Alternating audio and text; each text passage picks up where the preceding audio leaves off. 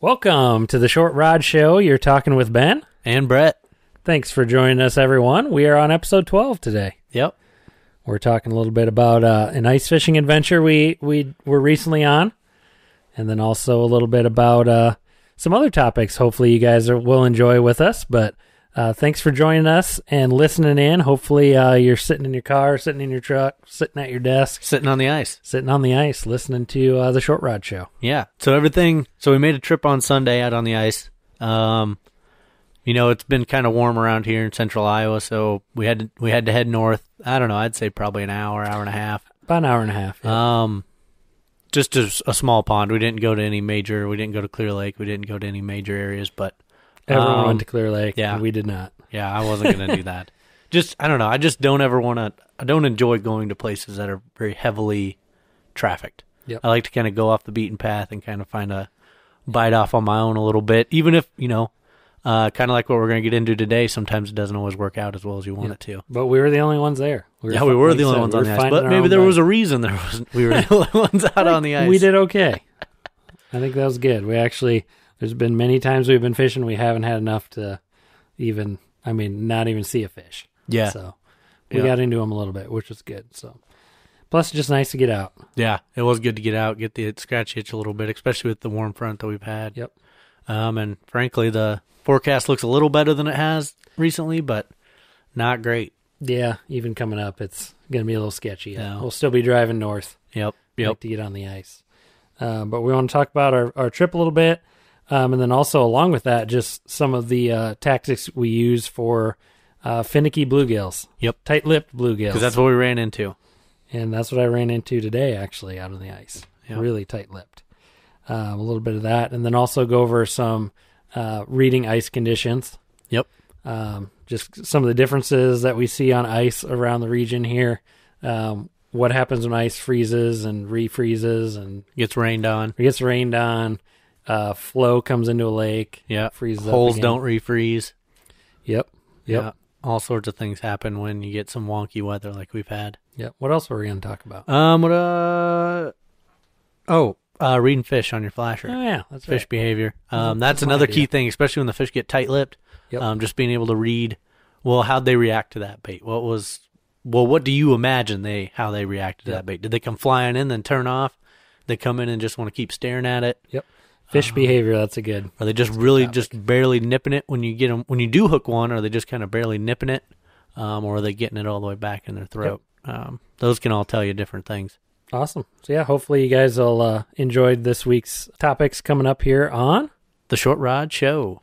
Hey, Ben, so I've got this buddy that's trying to start a small business, but he's having a real tough time with his digital footprint and just trying to figure all that out. Do you know anybody that could help him out? Well, I think I do. I know a couple cool guys at this company called Evergrow Marketing, and they really specialize in helping landscape and lawn care companies maximize their digital footprint and basically bring customers to them, help them get found on the internet. Really? I mean, they'll work with any business. They're really looking to expand, and if you tell them that Ben and Brett sent you from the Short Rod Show, you can get 10% off your first order. Really cool. If you're interested in the Evergrow Marketing team and what they have to offer, check them out on evergrowmarketing.com and tell them Ben and Brett from the Short Rod Show sent you. You know, Brett, I was poking around on Facebook the other day, and I could just not find the Short Rod Show. What's the deal? Oh, you just got to punch us in on Google. What do you mean? We show up on Google already? Oh, yeah. The Evergrow team hooked us up. Holy cow. That's awesome. Yeah. Good deal. I'll try that now. Yeah, right. You just punch in Short Rod Show, and we'll come up on our website, shortrodshow.com. It'll come up on Podbean, Stitcher, Spotify, and Apple Podcasts. Awesome. So people can find us all over now. Yeah, all over the internet. That's great. We're also on Instagram, too. I've been trying to keep up with that. Posting some cool pictures. When we're out on the ice, you can check us out there, too. Yeah, sweet updates. Awesome. Check us out, guys. All right. Welcome back, everybody. Thanks for joining us through the break. Like we talked about a little bit earlier, we're going to go over a recent fishing trip that we had up to a small pond up in northern Iowa, about an hour and a half north of where we're at here in Ankeny. But yeah, the ice has just not been going our way lately. Nope. A couple little ponds that we had fished early on in the year have basically broken up and just started opening up, opened all the way up again. just some wind and some warmer weather. Opened them all up, and then now they're just starting to kind of skim over. I think last night was kind of the colder night. Yep. To get them to lock up again, but it's going to be a little while till we're out fishing ankeny ponds. Yeah, which is unfortunate. Yep. There's some juicy spots, and it's nice just to go after work, but yeah, that's what it is. I mean, we even ran into that some, so we're going to talk a little bit about our trip on Sunday. And frankly, I was surprised to see the quality ice that we did see, but also wasn't surprised that we weren't able to go to spot number 1. Yeah. That first lake you wanted to go to. Yep. Open water, aerator in use. It was a complete, couldn't hardly get in. No. Had 2 out of the 3 entrances were blocked off. Yep. And I mean, that makes sense. The DNR doesn't want people running around not knowing what they're getting into. Yeah. Just assuming that the ice is okay, running into a lake and thinking they got 5 inches because that's what other area lakes have. And turns out they have 0 ice. Didn't work out. Skim ice basically. So then we had to backtrack a little bit and hit spot number 2, which we found, I would say, 4 inches. Yeah. Four to decent ice. Yeah. 4.5. I mean, there was never a point where I was sketched out about where we were at. Yeah, the ice but there was definitely some variable ice conditions out there. Yeah, and it was on the kind of the downhill slide, I guess, when we were there, because you could tell the ice had been thicker, much thicker before. Yep. And it started melting down. And I mean, it was raining pretty hard when we got there. Yeah, it was raining on us. Yeah, and that makes the ice super slick, especially when you forget your cleats at home. Yeah, I left them in the truck. Terrible. Yeah. So then Ben had to do all the heavy lifting. Yeah. So Ben got to haul the outer around and pull that, which wasn't too bad. Like on the actual wet ice, it's not bad at all. No. And then I did the spudding out ahead. Yep. Slipping and sliding. And I'd say maybe we'll start a little bit about the ice conditions we saw. So on this particular body of water, as you go out, there was some cloudy ice. Then you'd hit some real clear ice. And then you'd also see some pressure ridges, and you'd see some cracks go in different areas, where you could definitely tell there was something, like the ice was a different color.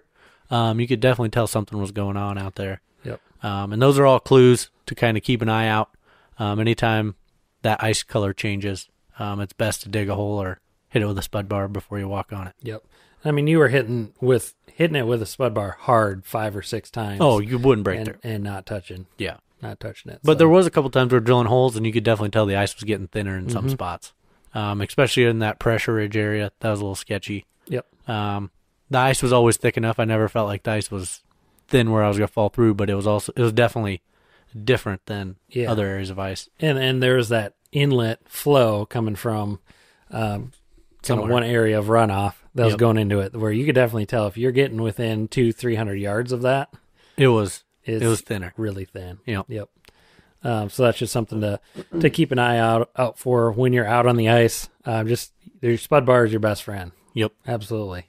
If you're going out there, spud it first and have your buddy walk behind that. Yep. So, yep. Stay safe. I know. I mean, how many stories have there been there? People falling through the ice this past week, 2 weeks. There's been people falling through the ice. Seems like every other day somebody's falling through the ice. Sections of just the geography of the Des Moines Metro where there's no reason at all that people should be on any of those bodies of water. No. And it's really kind of a shame. Yeah, it's sad crazy. deal. Yep. But don't be those guys. No, kind of happens. But so let's get into what we initially went out there. So this particular body of water has bluegills, known for decent sized bluegills. That's kind of how I discovered it and started fishing it. Known for decent sized bluegills. Also has a few crappies in it. Low population of perch, and then also bass. I'm sure there's some catfish in there also. They've been but I've never stocking seen channel it. cats. Have they been put the past like 6 years? I've never seen any in there. Yep. I've never caught one, never seen one on a camera, never anything. But and there's a couple main points of interest on this body of water where you got one fishing jetty where the DNR put out. You got that inlet that we were talking about where water comes in. Then there's also a brush pile out that you can easily identify by all the holes that people had drilled around it. It's the community spot. Absolutely. Yeah, definitely. And so as we were working our way out there, we'd kind of come across 5, 6, 7 holes, and we'd kind of, maybe there's a reason somebody dropped a line here. Yep. So we'd dig a couple of holes, and what we found was you can get a lot of marks on the screen, but they were not biters. Yep. Or they were tiny. Yeah, or they were tiny and not biters also. Yep. Because there was a ton of, somewhat aggressive, like 3 to 4 inch bluegill. Yeah. Maybe 2-inch bluegill in there too. Yeah, there were a couple real aggressive. But when you did get a bigger one come in there, I mean, they were also, I feel like the bigger ones were aggressive. Oh, yeah. Yep. But kind of what we ran into is they'd come and look at us, and then they'd turn off. Like, just as quickly as they came in, they'd be gone, which to me is a sure sign that we just didn't have the right bait. And we ended up cycling through a lot. We threw a lot of baits at them. Yep. Yeah. What was interesting was kind of our confidence baits kind of produced, but they weren't. Yep. They didn't make us real confident. No, then that's why you kept running through a lot of them. Kind of go a little bit through your mindset when you first drop down and you see a bluegill pull up. Oh, normally it's take off. It's game then what on. are you doing? If I have a noogie on, it's for sure they're going to hit it. You're just going to bear down on that. And they didn't. No. I mean, I got, actually, you spanked me for the first, 5 fish probably? Yeah. The wax worms were coming the through. waxies, and you were using the caddis. Just a straight lead caddis. Yeah, the OG caddis, number 10. Yep. Pink, and a wax worm. Yep, and I was using the widow bread a little bit. I was using a twin ring, Rocky's twin ring. I can't believe you didn't pull any off of that. Oh man, that's a sweet lure. Usually that just pulls them in, fluttering right down. Wasn't getting anything there, and I think eventually I was using a polka dot jig, a tungsten dropper, that actually that caught a couple, but otherwise the tungsten caddis, in yellow, that started really producing too after that. Yep. So. Well, give us some an idea of what really producing meant on this certain. So I trip. caught the biggest fish. Yeah, but really producing meant like you'd see a flurry of like 2 or 3 fish we'd catch, and then you'd go 45 minutes without catching. Yep, absolutely. That was the hot bite. Yeah, That's I mean about you'd have a window, and you'd have one school come in that was willing to bite, and it'd be a flurry until that school left, and then you'd be waiting, and then you'd have 1 or 2 come in. Mm-hmm. You might have another school come in, and they just were not aggressive. Yep, and part of that was you were catching a lot of bluegills, and for some reason I got 2 crappies. Yeah, I never even whiffed a crappie. And one of those crappies was the decoy crappie. Yeah, 100%, that was hilarious. Which was awesome because I was 100% about it. Yeah, so we went in there. We were just wrapping it up, eating lunch. And so we go drill a new set of holes out in an area that hadn't been drilled out yet. And I kind of walk off, and Ben turns around. Oh, got one. I was like, Brett, come over here. Check this out. Pulls up a crappie. And he's like, get the hut. Everybody come on. We're ready to roll. Drill this whole area out. Did not catch another freaking fish. Just the one crappie. He was a high flyer. He was like, out of 12 feet of water, he was up in like 8 feet. He was the typical crappie. Just came up, smoked my bait, pull him up. He was 10, 11 inch? Yeah, it was a nice fish. But nothing crazy, but good eater size. And man, it was game on. We were pumped. Yeah. Well, you were pumped. I knew right away it was a decoy crappie because I had already dropped my transducer down those holes and seen that there wasn't a lot going on down there. And I get the decoy crappie thing. I just much rather fish right there in that spot just for whatever. It just makes me feel better. Yeah. Just make sure that you got to probe it. Yeah, I got to exhaust all options. Yeah, you got to try it out and see what's going on out there. Cool. Yeah. But yeah, we ended up catching enough for a good little fish fry lunch. Yeah, so we had what? Followed 4, 5, us on 6. Instagram. I had a good picture of me doing a little fish frying. Yeah. Yeah, 4 fish, enough for Yeah, it's always nice to fry a few fish on the ice, anyways. Yep. Yep, that was good. Well, so let's get back to the bite a little bit here. We got a little sidetracked. One thing I wanted to touch on. The whole show is getting sidetracked. Yeah, that's one thing I wanted to touch on a little bit was kind of how that bite, how they reacted. Like you said, you threw all those baits at them. You were throwing, that twin ring's I'd call it a fairly aggressive, fairly active bait. Yep. It's got a lot of action in the water. It doesn't have a profile to where if you leave it sitting, like dead stick style, they're not going to be interested in it because it does not look like any kind of anything. Fish. No. And with those, so what it is it's a spoon with 2 snap rings, and then it goes to a treble hook, right? It's got two spoons to it. It's got 2 spoons to it. Yeah, 2 spoons. Well, either way, that treble hook has a lot of swing and a lot of area to swing and have some play to it. Yep. It's similar to a dinner bell. So you You have one main spoon, and then you have a smaller spoon next to it. Okay. That can kind of flutter off of it. And kind of it falls down. hit each other and ping off and then and the make treble some noise. underneath. Yeah. But yeah, you need to keep that moving. Yep. And the actual fluttering action is where both spoons fling around on the sides and kind of fling down. Yep. But what I thought was interesting and kind of where my mind starts to go is, so you had that very aggressive bait, which was totally unsuccessful. Yep. But on the complete opposite end of the spectrum, a dead stick was also completely unsuccessful. Yeah, tried the jaw jack. Yeah. I had a dead stick too half the day. Yep. With waxworms on it and didn't get a bite, didn't get nothing. I mean, I would see while we were messing around, cooking or doing whatever, you would see fish come in to my lure that was sitting in the rod holder, and they'd swim off. Yep. And on the camera, a couple of those were bass. And normally a largemouth, geez, that's like candy. Yeah. Well, they like it moving. grab. They don't like just a dead stick. I've never caught a bass on a dead stick. But like my minnow, Yeah. On a you would minnow, think yeah. they'd have something like that. Yeah. Well, Just that's because you were fishing with those freaking chartreuse. The magic minnows, Those things are junk. not the chartreuse one. I use the medium, Oh, the medium-sized medium shiner. what's it called? Yeah, emerald shiner. The chemical-induced ones Yeah, that you we need to find, get some- impregnated ones. Freeze some, Yeah. something like that. I didn't have a lot of faith in those anyways, to be Oh honest. no, it was just something to try out. Yeah. But we didn't also have any false hook sets on that jaw jacker, and it was pretty windy. No. I was Well, surprised. it was set pretty tight. Yeah. I mean, I had to pull on it pretty good to get to break. So I need to adjust the angle of the trigger a little bit, But make it work better. getting back to a little bit about that bluegill and different bait styles. So yeah, we did the dead stick thing, also unsuccessful. So then that tells me, well, what's in between that? Then that tells me, they're looking for something a little bit subtle, but also it's a profile deal that we're not hitting right. Yep. Is kind of what that starts to tell me is, I mean, I had my best luck, I would say, on a vertical jig, Yep. which was, I mean, the Cadis was my best luck, but that's also because it's skewed a little bit because that's my confidence bait, so I'm running that the most anyways. But I mean, I was running horizontal jigs, running spoons, rattle and flyer. They'd come into it, turn off just as quickly as anything. Yep. So then that starts to tell me that's a profile or color deal.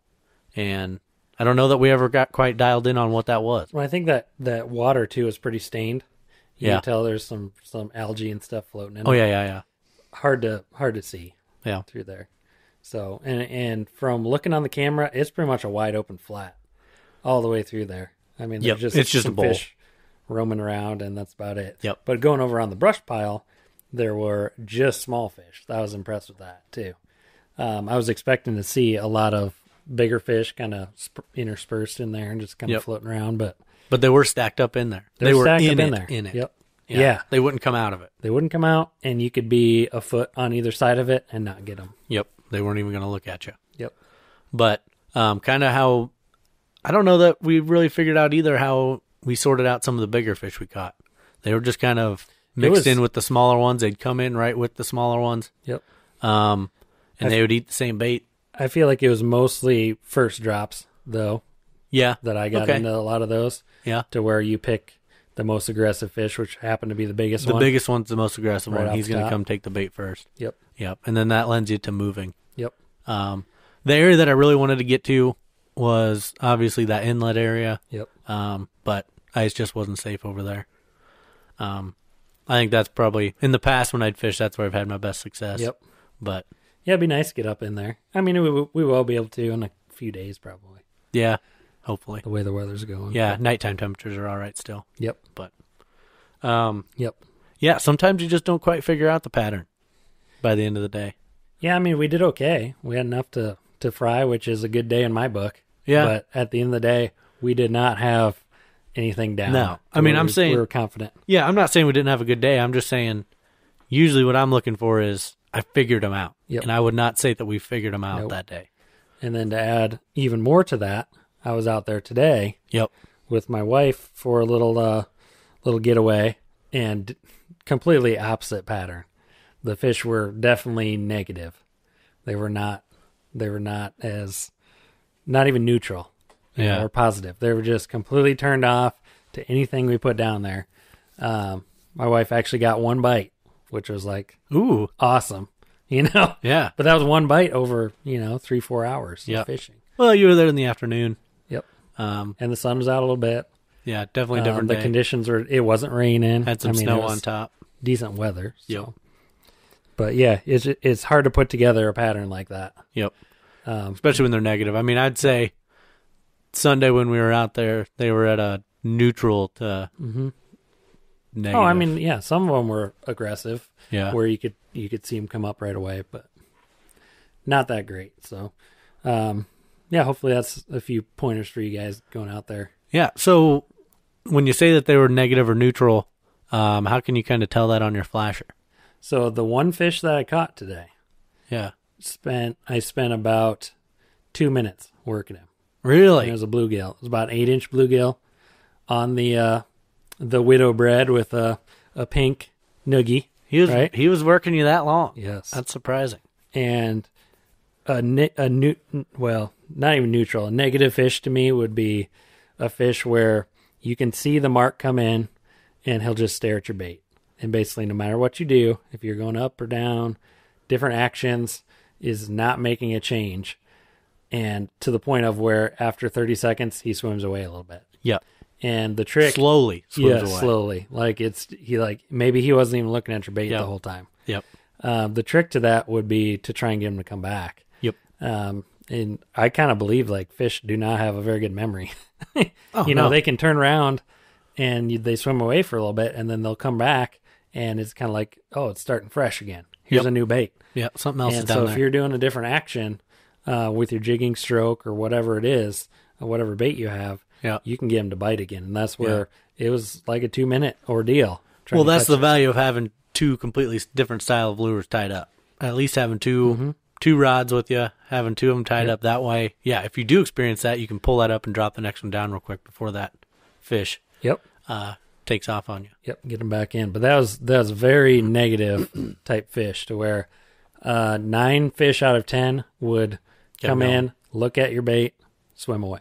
Yep. And you never see them again. Yep. And I just happened to catch that one fish out of 10 that I could con into actually biting. Yeah. And what were you doing? It. Were you doing anything different for that one fish than the others, or was it just that one was just a little bit? That one was just dumber than the others. Dumber than the rest. He hadn't been caught 10 times. Yeah, exactly. Yeah. It had to be because I was doing everything the same. You kind of get into that rhythm of where you have confidence jigging and you know what normally works when the fish are turned on. Yep. And that was not doing it at all. And that what I've learned over the past, 4 or 5 years of doing that, and especially fishing with you, like we somewhat know what we're doing. We know what catches fish. Sure. So when we try that and we don't catch them, I don't feel so bad now. Yeah, then you kind of scratch your head a little bit. Yep. Go back to the drawing board. There's maybe 10 other people out on on the lake too today. None of them. I didn't see any of them catch fish. Nobody was doing all that great. No one was there for more than a couple hours. Yeah. I mean, everyone just packed up and filtered in and out and left. So they were seeing the same things that you were seeing. So, but see, to me that's the fun of it is when you don't see anybody else catching them, and you keep working and you figure out how to catch them. Yep.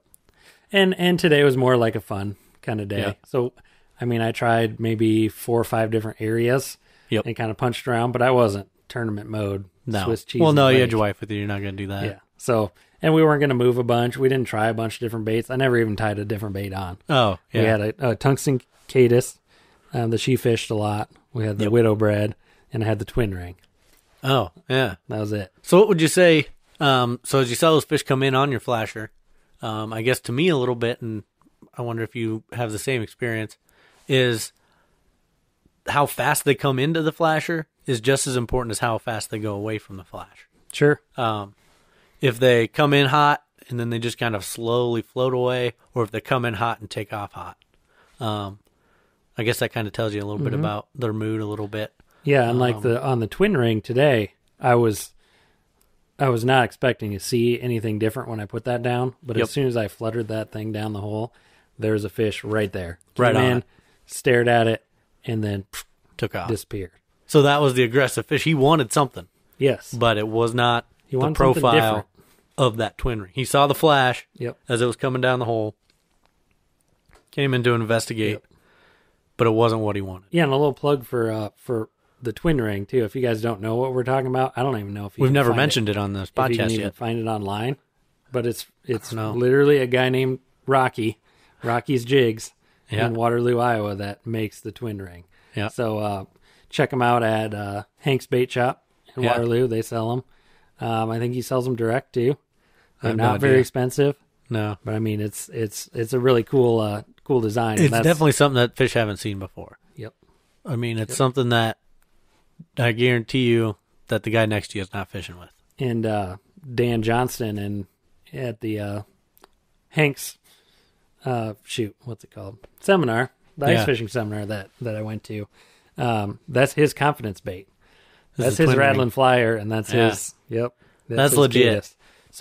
So he runs that constantly, and he went to put on a seminar out in Indiana, and those guys out there had never heard of any such thing, and freaking bought out the twin rings. That's funny. And just soak that area in rocky stuff. Yeah. Which is funny because it is a really regional thing too. You think about like schoolie poles. Yep. That's pretty regional. Like if you're not from the Midwest, a lot of people haven't heard of those or fish with them. So Rocky's twin ring. Yeah. And they come in different sizes, colors, everything. But so far, we haven't had a whole lot of great luck. So far, not yet. I don't think we've really gotten into But we haven't gotten into crappie water. We haven't been by any means. really fishing hard crappies yet anyway. But Yep. what else did I want to mention on the flasher stuff? Yeah, that fish behavior like today was totally different than the fish behavior that we saw. Yeah, so elaborate a little bit on that because it sounds real similar. Like it was real tough, but maybe you didn't even get them on the flasher. Well, yeah. So we had, number one, less traffic on the flasher today.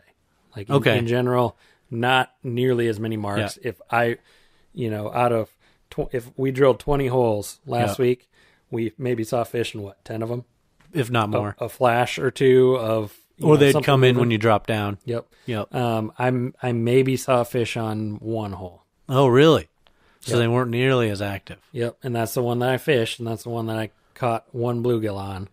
And then occasionally another fish would come in, be real negative, and gone. Yeah. You were definitely, I mean, I understand the circumstances that you were in, but if it was just you and I, we would have Swiss cheese that place. Oh, yeah, we would have found them for sure. I don't know if we would have got them to bite a lot better. I don't know. We could try some other baits. I mean, I've had it too where you just move to a different spot, move to a different depth, move to an area where they're feeding, and then all of a sudden it's a night and day difference. Well, I think that community hole is pretty much overfished anyway. Yeah, they're not feeding in that hole. So let's touch on that community hole a little bit of what we saw on Sunday. Yeah. I mean, you dropped the camera down. It looked like there's a couple of Christmas trees down there. Well, your dead giveaway when you're on your flashers, you see way more marks than you normally do, and you're like, holy crap, they're not moving. There's a huge school of fish. But they're not moving. And they're not moving. Yeah, that's brush. That'd be a brush pile. Yeah. And those fish did not want anything to do with anything in that brush pile. They're feeling pretty confident. I dropped my lure down, and you could see it on the camera right in their face, and it was like nothing was even there. Yep. So, yeah, I don't imagine those fellas fishing that brush pile were doing all that great. No, they were not catching anything at all. And they were diehards, too. It was maybe 3 guys with literally a flasher and a bucket. Oh, yeah. Sitting on the bucket, looking at the flasher. Came to hit it and get out of there. Yep. Huh. So, which is funny because then I climbed out of the shelter to go hunt around a little bit. I just had my sweatshirt on, and there's freaking heat waves blowing out as I open the door. I mean, it's like 90 degrees inside the shelter. Yeah, yeah. Oh, it's funny. And those poor guys are just over there freezing their butts off. We got to keep it comfortable in there for the doggy and the wife. Well, even on low, it was way too hot. It's Yeah. like I do not run it this hot normally. Yeah. Like, well, it wasn't even all that we wouldn't cold even out have been today. with heat. We wouldn't even had the heat on. No. But that's all right. We had a good time. So Yeah. hopefully be able to do it again. Well, talk a little bit about the snow you saw on there today too that you'd mentioned before. Oh yeah, that's right. Before we fired up the recorder. So there was maybe half an inch of snow total anywhere around on that lake. But of course it drifts when it blows around. And on the drifted spots there's maybe 2 inches, deep. When I punched a hole in those spots, it was maybe 3.5 inches of ice versus 5.5. Yeah. Everywhere else. So the snow was definitely delaying that growth. Yep. So that's something to keep in mind if you're running through. Yep. Punching holes. Anywhere where there's some snow covering some of that, insulating the ice. Be careful. Makes a difference. But I have had it where if you're in that drift situation like that, sometimes the predator fish like to stack up underneath those drifts. Yeah, and that's in the what shade. I was hoping for, is getting a little bit of shade, Yeah. something different, just something that's not the norm, to try and Or turn just the like light those on. pressure ridges that you see on the ice. They're a little dangerous. You got to spud them out and be careful, but a lot of times fish will stack up on those pressure ridges also. Yep. And I guess the only thing I can come up with is it's the shade. Yep. You got the bait fish or something. Maybe they're trying to hide up underneath some of the pressure ridge areas, but those predators are just looking for some darkness to hide in. Yep. Otherwise the rest of the ice was pretty good. It's amazing to me how the day we were out there, it was raining like crazy. Yep. Oh, yeah, it was the middle of a slick. storm. There's puddles everywhere, and then it got colder as the day went on. Ice dried up, and froze even more solid. Yep. And the ice got better as the day went on. Oh, yeah. So it's kind of the opposite of how it normally goes. Yep. Well, you got anything else you want to touch on from our trip on Sunday? Yeah. Something else that we encountered going up and going back was driving in the short rod show truck. Oh, yeah. And just having people, we had, 4 or 5 guys. Yeah. Like either thumbs up or waving at us. Yeah, they're like pumped. passing us, just like, yes, this is awesome. Yeah. You guys are great. I don't know if there were listeners. If you were listeners, chime in. If you see us, let us know. Shoot us a picture. I was hoping one of them would be like getting a picture of us going down the road. Yeah. Like their passengers taking a picture of us getting out there. That was funny. It didn't even occur to me that somebody would wave at us until it happened on our way out. Yeah. And that guy was like, oh, well, at first I was like, what the hell's that guy doing? And then I was like, oh, he's creeping waving up on us. He's waving and then at all us. of a sudden gets up next to us and is like, yeah, thumbs up. That was great. But yeah, we're working on some decals that we're trying to gauge some interest on too. Yep. And see if you guys would be interested in purchasing those from us, supporting the Short Rod Show, of course. We don't have a lot of costs in the podcast, but No. there's still costs that we have. Yeah. Brett and I are just paying out of pocket, having a good time. Yeah. Doing this for Hosting entertainment. websites. Yeah, exactly. That sort of stuff. So yeah, maybe we'll post some more pictures of what they look like up on our website, and you guys can get some feedback on what you think about Keep them. Ben busy at his kitchen table. Yep.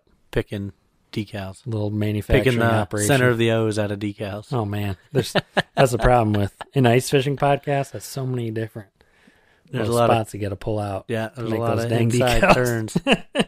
But I actually made a 4-foot long one that's in the back of the pickup. That's legit. Which is just hilarious. Yeah. It gets covered up a little bit by the 4-wheeler. That's going to be our best marketing thing. Oh, yeah. Overall. So all my neighbors are listening in. Well, obviously now they Thanks see for the Yep. big freaking truck sitting in the So driveway. shout out to the neighborhood in Ankeny. Thanks for listening in. Shout out to the hood. Getting all of our downloads in for this week. But Yep. Man, dude, last few days downloads ripping. were freaking nuts. Yeah, That one day we had 300. going like crazy. So yeah, it's definitely been getting better and better, and we actually were trending a little bit on Apple. Yeah, what was that email? It said we're the number 70, the 76th, Yeah, ranked the 76th hobby podcast. yeah. And in what's the country. funny was our peak, which we were not even paying attention and totally missed, Yeah. but on the Canadian Apple podcast. yeah. In the hobbies category, we were number 3 at our peak. So shout out to everyone in Canada listening in. Yeah, we That's appreciate the tune-ins, guys. awesome. Never would have guessed. That's pretty hilarious. crazy. Yep, pretty cool stuff. So, but yeah, keep listening in. We got some more good stuff. Do some more interviews. Yeah, we're working on some. some juicy interviews for some guys. We'll keep that a secret for now. And Yeah, just waiting basically for the first of the year to come around and the holidays to slow down. Yep. People get back into business mode and Yep. fishing mode. It'll be nice to get back into a regular Yep. routine again I'm ready here for soon. it. Definitely. So keep listening in every week. We're trying to release episodes every Sunday at 8:30. Yep. Seems to be a good time. People can catch up throughout the week then, or on the weekend when it first comes out. Yep. I know that's pretty cool. See it pop up on your phone right away on Sunday morning. So if you're just hanging out, tune in to The Short Rod Show.